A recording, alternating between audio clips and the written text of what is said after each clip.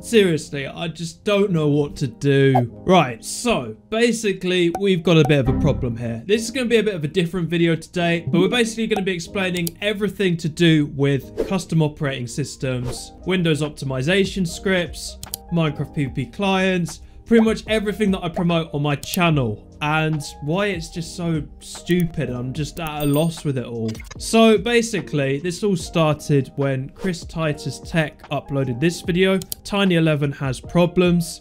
My video was actually second in the search results, as you can see here. He didn't call me out, but he did call out YouTube creators that are promoting Tiny11 basically. I do want to stress though, Tiny11 is safe. It's just probably more recommended that you build it yourself. I'll leave some tools in the description of my Tiny11 video and also in the description of this video, where basically you can build Tiny11 yourself using open source tools. But if you're too lazy, you can always just install the ISO. But yeah, there's no proof that Tiny11 is malware or it's not safe. NT Devs come out and said that it's fine. In fact, he was pretty mad actually at Chris Titus for this video. So I don't really want him to be mad at me as well. But I'll leave all the links in the description if you want to make your own Tiny11 ISO. But I think with Chris Titus's video, he just kind of used it for the title, but then just went on a rant. So he basically said you shouldn't trust any custom operating systems out there. You should basically make your own operating system. You should use all of his debloating tools and stuff like that, so that you can use an operating system that you 100% trust. And a lot of what he said is true. He's a very clever guy. He's worked in IT for about 20 years. And I've actually been watching quite a lot of his videos recently. Lots of his optimization videos. His extreme gaming one was really good as well. And it's just funny because I was watching all his videos and then he just comes out with this video kind of indirectly calling me out. So yeah, nothing against him. He's really good. His videos are really helpful, but he does have a point, and custom operating systems, you can't trust all of them. So when I make videos, I've made videos on debloating scripts, optimization scripts, and custom operating systems. There's always a small minority in my comments saying, this is a virus. Oh my God, you've infected me with a virus. I hate you. Oh, my mom's going to kill me. Like, just stuff like that, basically. I see it a lot. It mainly hits my filtered comments, so you don't actually see it on my videos. Mainly because all the comments are in full capital letters. Their grammar's really bad, so YouTube just blocks it and it thinks it's a spam. But I do look through every single comment, and although I can't reply to all of them, I do thank you guys all for your support. All the people that like my videos and give me really good comments and feedback and things to try. I appreciate all of you guys, but there is always a minority that says that what I'm promoting is a virus, I shouldn't trust it, it's a scam. So it's a difficult one really, because you can't really trust things on the internet like he's saying in this video. Custom operating systems are normally distributed as an ISO image, and they're normally massive files. They're a couple of gigabytes, so you can't actually scan them for malware. I mean, Windows Defender is pretty much useless against pretty much everything nowadays, but lots of people rely on Windows Defender, which is quite worrying, myself included, because I don't want to pay for an antivirus. You can use free antiviruses, but you sacrifice a lot of your privacy for them, because you've got to think they've got to make money. They're not going to make any money out of someone just using their services for free all the time. So it's understandable, but I would not recommend them. Avast, Norton, Kaspersky, all of them, don't trust them. If you don't want to pay for an antivirus, just use Defender, but Defender's got its own problems. Anyway, I digress. Yeah, these custom operating systems, you can't scan them with an antivirus. You can use VirusTotal, which is a very good website. It scans it under all different types of antivirus, but the problem is it's too big. It won't work. It doesn't support files over, I don't know how many gigabytes it is. I think it might even be 1 gigabyte, but yeah, you can't do anything. So you're really trusting these people, you're trusting creators like me and other people out there that these are good, these are legit, and these will work. There is a silver lining to all of this, and that is the rise of AME Wizard and playbooks. So if you haven't seen my last video where I installed Atlas OS, I basically installed it in a special way, where I basically took a standard install of Windows 10 and used AME Wizard and the Atlas OS playbook to turn it into Atlas OS. Now, AME Wizard and the playbooks are all open source. Everyone can see what they're doing, and I definitely think that they're the future of installing custom operating systems on your computer. If enough people care, I'm sure they can look through and check that they're not doing anything too shady. It's a little bit harder to install, which is a little bit annoying, but I definitely trust them more than I trust ISO images now. I've had so many issues with this before. Like, not only have I had comments saying that, you know, this is a virus and whatever, I've had actually experience of this myself. I did inadvertently promote a virus in my how to boost low-end laptops and boost Minecraft FPS video. I promoted a toolbox called Windows Toolbox, if you guys remember that. And then I had to make a video straight after saying, uninstall this right now. Luckily, I've cut it out of the video and all the people that are affected by it were able to uninstall it using a script. But it just goes to show, even though it's an open source GitHub project, it still was infected with malware. And the way they did that was, although it was legit, it was open source, everyone could see the code and whatever, when you downloaded it, it bypassed Windows Defender because the malware was not actually in the script itself. Once you run it, it connects to an external server which downloads the payload and then extracts it onto your computer. And this is the problem with open source stuff. Lots of people say, oh, open source is really good. You know, it's for the people, by the people and stuff. But if it's such a small project, no one's going to care to go through all the code to check it's legit. So larger open source projects are good. And it obviously means, you know, people have had time to go through and look at it and call out potential shady things. But small open source projects are pretty much as dangerous as closed source projects because you never know what's going on and it's so annoying. Another example is Tesla Live, Elon Musk cryptocurrency scams. Yeah, basically YouTube channels get hacked. They open what they think is, you know, a YouTube sponsor like PDF document or a Word document. Turns out to be an exe file or a .com file. It opens it, it downloads a payload which obviously bypasses your antivirus and it steals all your session tokens, all your cookies, so they can literally log into your YouTube channel, change the title of your channel, change the name, change the art, delete all your videos and have a scam crypto live stream running on your channel with tons of botted viewers and a link to their website where they basically say, oh, you send us this amount of cryptocurrency and we'll double it and send it back to you, which is just a scam. So I haven't fallen for this scam myself, and the reason for that is I'm smart. No, I'm joking. I don't actually use Windows as my main system. All my emails, all my sponsorship stuff is all through a management company, and any stuff that I get sent directly to me,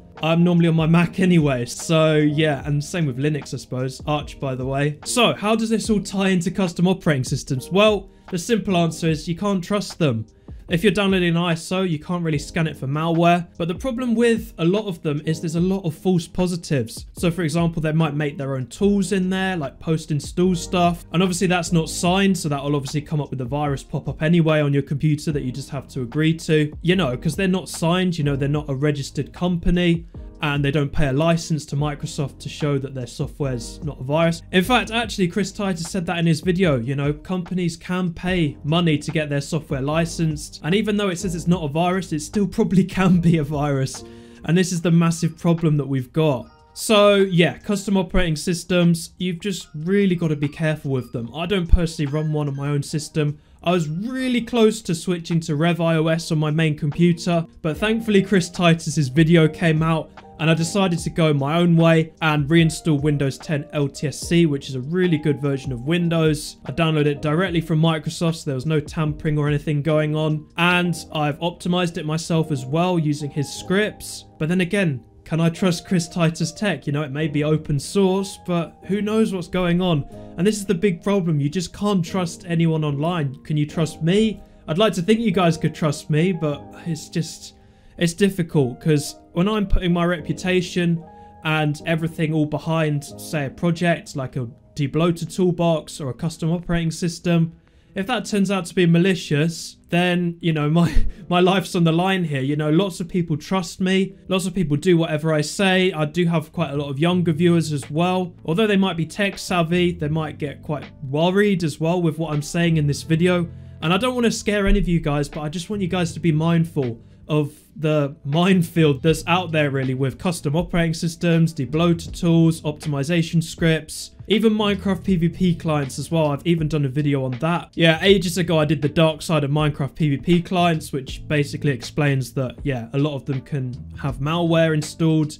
Lots of them can steal your Discord tokens as well. They can be token loggers, which will basically just hack into your Discord account and use it to promote something. Lots of that was going around like the start of last year as well. Lots of accounts on my Discord got hacked. and they're promoting like a free nitro thing, and then people click on that and then it hacks them, and then it just goes round and round in a massive circle. So that's a big problem. But yeah, I don't really do much Minecraft PvP client stuff anymore, but still, anything that you download on Windows could be malicious, and you'll never know. And Windows Defender as well, it can quite easily be disabled through a reg key. It's so useless, honestly. Lots of people put their trust in Windows Defender, but a simple reg key can completely wipe it out, completely disable it, and there's nothing you can really do. So if I was a virus manufacturer, if I was a little hacker man, I could literally make a virus that the first thing it does, disables Windows Defender, and that's it. Boom, I'm in. I'm quite interested in viruses. If you guys want to see a video where I try and download some viruses on a virtual machine and see what they do, because honestly, I'm really interested in that. I'm quite interested in like fraud and scams and viruses and stuff. Definitely leave a like and let me know in the comments. There could be a market out there for exposing viruses and fraud and stuff like that. I'm sure a lot of you guys are tech savvy anyway, so it'll probably just be a funny video of me installing these stupid viruses. But yeah, it'd be quite cool, I think. So one thing that you might notice that keeps popping up on my computer is I've actually got a firewall.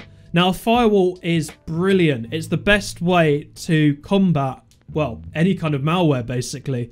So I'm using Malwarebytes Windows Firewall Control. It's completely free, and it's basically just an add-on to the Windows Firewall in a way. So basically what you do is you put the profile on medium filtering, which is recommended. And now anytime an application tries to connect to the internet, you've got to allow it. This even includes Microsoft services, pretty much everything. So you've either got to allow or deny it. And it's pretty good. So if I installed a dodgy piece of software and it needed to download a payload from an external server, I'll see, oh, so-and-so wants to download something from whatever. I won't recognize it and I'll deny it. And that's how it works. So it's really good. I definitely recommend checking out a firewall if you're on Windows. This in conjunction with Windows Defender. It's not the best, you know. Windows Defender, if you're downloading something legit, it will say it's a virus, and stuff that it's a virus will say it's legit. It's so backwards, but it's good to have just as an extra layer of protection. But firewall is definitely where it's at. You should definitely install a firewall if you want to be more careful out there. And obviously stuff that you allow, it won't keep asking you. Like say Firefox, for example, it asked me if I want Firefox to connect to the internet. I just press allow and then I don't have to do it anymore after that. So it's only the first time it tries to connect to the internet you have to manually allow. And you can also change the filtering level here as well. So it's really good. I'd honestly recommend checking this out. It's completely free. There's no adverts. There's no pop-ups. I mean, yeah, it is another background process, which isn't great, but it's definitely worth it in my opinion. I'd like to think that a lot of people that watch my videos are power users anyway, so if you're relying on Windows Defender to keep you safe, then you're pretty silly and you're better off just using a firewall or a paid antivirus, or just being clever with what you download. But this is what I'm saying in this video, like even if you are clever like me, you are tech savvy, there's always a risk out there with these custom operating systems, debloater scripts, and even Minecraft clients. But yeah, it's a big problem facing me and the type of content that I produce on my channel. I have to be completely behind it, otherwise it's not going to be great. So I will say this, all the operating systems that I promote on my channel, I look into and I make sure that they're legit. So I won't just promote some random operating system that maybe one person's done a video on. I'll always make sure that lots of people have done a video on them. I'll look into it myself. I'll look into like the community behind it and that kind of thing before I start making a video on it. And obviously when I install these operating systems, I don't put it on my main PC, I put it on my low-end PC, which is pretty much just like a complete sandbox environment. I only connect it to the internet when I'm installing drivers and that kind of thing. So it's, yeah, it's a difficult one really. But a lot of the people that make these custom operating systems I'm actually friends with on Discord, so I can always talk to them about different things, any concerns or worries I might have. Or if any of you guys are having problems, I'll always let them know. And they watch my videos as well, so they'll know. And it's really difficult. It's a really vicious circle. And I'm always worried that, you know, one of these things that I promoted turns out to be malware, or there's something in there that's a little bit dodgy, a little bit sketchy. And this is the problem really, because ever since that Windows Toolbox incident, I've been very careful with stuff like that. But it's still difficult, and honestly I'm considering not doing custom operating system videos anymore, because I've pretty much done all of them. There'll always be, you know, people out there saying, oh, virus, whatever, when it's, you know, probably just Windows Defender being dumb. But it's, yeah, lots of them are coming up out of nowhere. I don't know who to trust. You guys don't know who to trust. You guys trust me, but I don't know who to trust. So it's difficult. So I guess the bottom line is everyone just switch to Linux. Everyone get Arch. Everyone put in my comments Arch, by the way. I use Arch, by the way. And all of this will be solved, right? Although a lot of you guys out there do use Linux, and I applaud you honestly, because I do not have the time to be setting up Linux and troubleshooting everything if it goes wrong.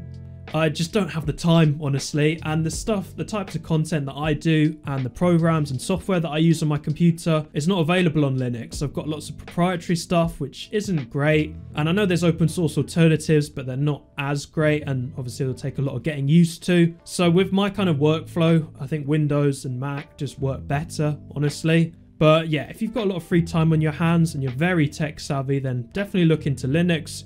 You can use beginner-friendly distros like Linux Mint, Pop OS, Zorin OS, and Nobara, which I did a video on about 4 months ago. So you can definitely check them out, which are good. But if you come into any kind of problems or whatever with these beginner distros, then that's when you start getting technical. That's when you start searching on various forums for your problem, and the fixes are not always easy. So I think for most people, I think Windows is probably the best option, but it doesn't come without its caveats. Bottom line is just be very careful with what you install. Just because I'm behind it, you know, you can always just test out for yourself in a virtual machine or on another computer. Or if you want to take the risk for yourself, make sure please to back up all of your files before you install any custom operating system. I thought it'd be a given by now, but I got a lot of people in my comments saying, if I install this operating system, will it wipe my data? Yes, it will. You have to completely reinstall Windows if you're going to do that. So make sure you get yourself a nice external SSD or a hard drive. In fact, you could even just install a custom operating system on another drive on your computer as well. I know a lot of people do that. Some people even partition their main drive and have like a little bit that they install custom operating systems on to try as well. The other problem is custom operating systems, they break quite a lot of core Windows features. So for example, I was going to switch to Atlas OS, but Windows Hello doesn't work. And you don't really realize something until it's gone, basically. Windows Hello, like I just sit at my computer, boom, I'm in. But having to manually type in a password, it wasn't great. So yeah, be mindful that, you know, little things like that may not work with custom operating systems as well. So definitely recommend checking out anything before you decide to switch to it. And when it comes to debloating scripts and that kind of thing, I definitely look into them now with like a magnifying glass and make sure they're not doing anything dodgy. Because after the Windows Toolbox incident, I've been very careful. But operating systems, they're a bit more riskier because, you know, they're higher gigabytes. You're installing them on your computer. And just because they're not doing anything malicious now doesn't mean that there's a backdoor and they could suddenly start connecting all these computers together in a massive like spider web and start, I don't know, harvesting cryptocurrency or hacking all your accounts and turning them into Tesla Live or something. I don't know. So yeah, don't panic. Just be really mindful. If something's too good to be true, it probably is. You've also got to think if something's free, what does someone gain out of it? You know, if it's not money, what are they gaining? Are they gaining data? Are they spying on you like Windows does? Even though Windows is paid, I don't know why they still want to spy on us. All that kind of stuff. Just be very mindful out there. Be very careful. But if you're using Windows, just be very careful. And if you try out any operating systems that I feature, and I'll try and do the best I can in what I promote on my channel. So yeah, that's pretty much the video. It's been a bit of a weird one, a bit of a negative one today. But it's just something I want to get off my chest because it does scare me quite a lot. Thank you guys all for watching. Leave a like if you enjoyed. Let me know your thoughts in the comments, and I will see you in my next video. Peace.